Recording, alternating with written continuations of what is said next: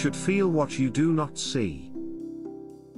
Don't worry about anything, but in all your prayers ask God for what you need, always asking Him with a thankful heart. Philippians 4:6. Gratitude washes away worry like a tidal wave of hope. Many of my children worry because they have not learned how to place their lives in the arms of a grateful heart. Worry creeps in like a dripping faucet that will flood you from all hope as it pools in your soul. When you fail to see what I have done, you will also miss what I will do. Living life from gratitude opens your souls to my movement in your life.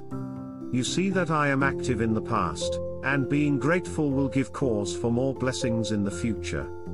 You will never celebrate what you did not notice. If you do not see what I am doing, you will never find cause for celebration. When you find your thankful heart, your prayer will become prayers of thanksgiving rather than desperation. The heart will feel what the eyes miss. Practice gratitude, and your spiritual world will expand. Thank you for sharing in this daily devotional. Please join me again tomorrow.